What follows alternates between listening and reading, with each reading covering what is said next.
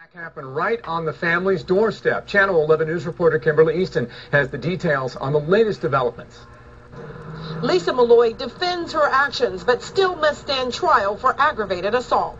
I just wish they leave my kids alone and stop trying to take them out of schools all the time. It all happened here at Elmore Square more than a month ago. However, Lisa Malloy is still upset about it. This is not my first time going through this. During her preliminary hearing, testimony revealed Malloy got into a fight with sister Christine Danko and Patricia Helvey after they brought her daughters home from Brashear High School. Helvey testified Malloy threw her up against a fence, punched her in the head, and choked her. It's all lies. They came to my house, hollering and screaming, carrying on, and I don't know why.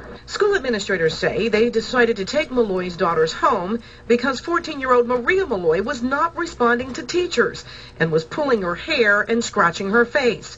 They also say they pulled the other sister, 16-year-old Sabrina, out of class because they couldn't get a hold of their parents and needed Sabrina to take care of her younger sister.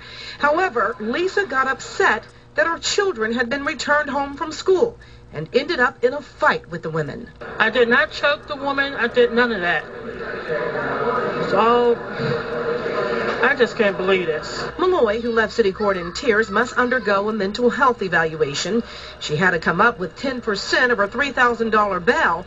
She is to have no contact with the school and has been ordered to transfer her children to another high school. Malloy is scheduled for formal arraignment next week. Kimberly Easton, Channel 11 News.